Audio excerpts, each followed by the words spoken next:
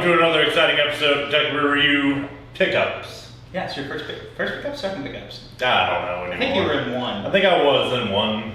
Before the studio was finished. Before the studio, back when it was, back before we had this wall right here, and that wall, and those doors, and that door, and these shelves. Yeah. All right. So what do we got first? We got Guinness. That is live stream. We are doing a live stream in a little bit, and that is what that's for. Because why not? And it was $14 for an 8-pack. It's not bad. We should probably get it cold. We should. And that's why we're gonna do this. Mingo, put that in the refrigerator. At least put 3 or 4 in there. Chop chop. While we're on live stream fodder, because this needs to go back in there too, we have Category 5 E40's Slurricane. Slurricane. I bought this. Lagoon. It's only 18%. I looked at a few reviews on it, and everybody said it's pretty good. It looks like Hypnotic. Yeah, it's not cognac though. And I watched E40 the rapper talk about this specific one, and he was saying that you can either mix it with Sprite to dilute a little bit. He's like, or if you're feeling frisky, put some white rum in it and take it up a notch. And I was like, those are good suggestions. Those are good suggestions. It looked good. $15 a bottle. Sure, why not? It's cool looking. Alright. Still. And then we've got the Bud Light Seltzer Ugly Sweater Pack, which consists of cranberry, apple crisp, ginger snap, and peppermint patty. I don't know about peppermint. I've heard the apple crisp is good. I've had hot with cranberry. You know, it's good. Yeah, we'll see. We'll see. More live stream fodder. Also, we might actually do a review of this. We have the Crupper. We went with cherry. We haven't had cherry in a while. Fair enough. You know, it just snaps. Snaps. It's not, I keep saying the Crupper, but there's no R in it. It's the Cooper. The Cupper. But there's an R right there. Yeah, but the end. It's not where we say it. It's foreign. We can add R's in there. We have Victory Mary Monkey Belgian style ale with cranberry, orange peel, cinnamon, nutmeg. Ooh, sounds good. And it's 10% alcohol Well, by it's volume. beefy. It was $1 or $2.29 for a single. It's interesting. Give it Yeah, that much. sure. I mean, you know, those flavor profiles should be good.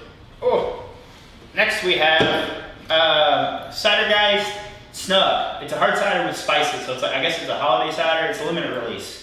So,